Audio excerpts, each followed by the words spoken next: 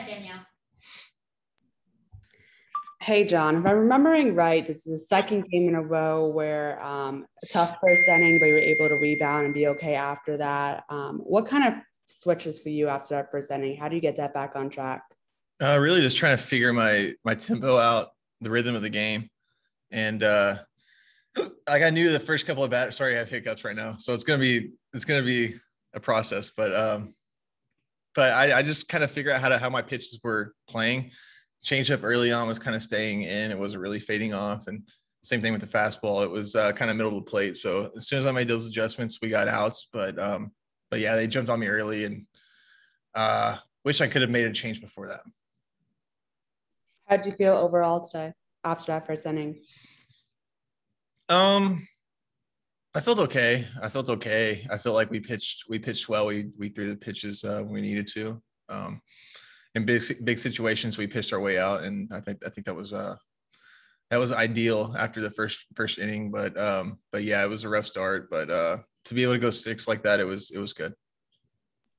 Thank you. Thomas. Yeah, John. When you do get off to a start like that, how do you get yourself back going when you know kind of the backdrop that this team has struggled on the road and all those thoughts could come up? How do you keep them from affecting how you pitch? Just to go one pitch at a time and not so much like dwell on the stuff that happened before. In the first couple at bats, like I had to kind of forget what happened there and just kind of treat it as if it were a new game, and just keep making pitches. I mean, if you make one bad pitch, it's an opportunity to make a really good one, and it's going to work out. So that was kind of my thought process for most of the game, was just to go one pitch at a time and compete each time, and we'll see where we're at the end. What is it like kind of being in the room there where after such a good homestand, and it just keeps happening to this team where you get close to getting the win, you can't get the big hit, or maybe the pitch can't be made during a game. How difficult has that been to do? Oh, it's definitely hurtful. It's hurtful. We know how we've been on the road this year, and it's been a lot of close ball games. Like we've had a lot of close 1-2 run ball games, and if you look at it as a whole, it can kind of be frustrating. But if you just go based on how you're feeling this week and what you're up to the task for, and I think if you're in that kind of a mindset rather than just thinking about it as a whole or the numbers or whatever, I think you're going to be in a good spot. But that's where we kind of have to go. I don't know. I don't think we've been thinking about it too much, but we've got to just play our game and focus on the future. Thanks. Kevin Henry. John, it looked like some of the success that you were having was whenever you were getting the ball higher up in the strike zone, especially the fastball. Is that an accurate statement? Yeah, I would say so. I think the first 3 or 4 hits were balls down in the zone. And, once you started changing eye levels, things did turn out differently. I thought we started to get more awkward swings, good takes, and we made some good pitches there. All right, thanks. Larry.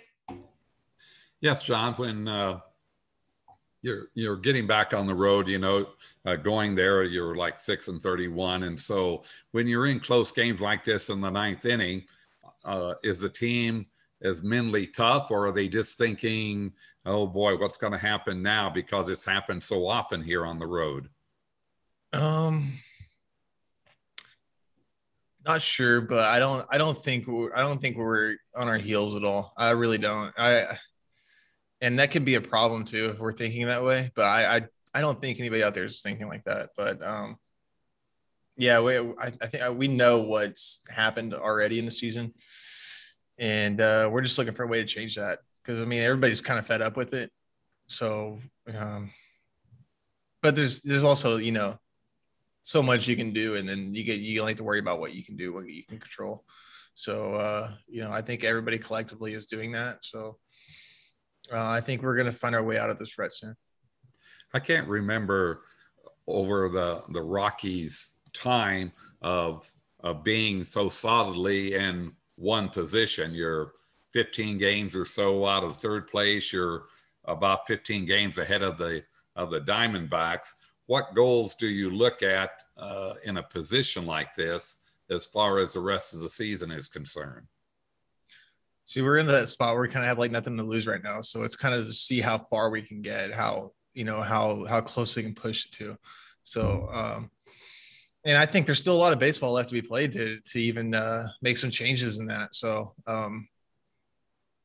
yeah, I think we've got to focus on the positives, and we can't really think about the past. And the past is negative, and we've got to let go of that. But we have a really good team. I think we have really good players, and to see what we could do in the second half, I think that's going to be important for us.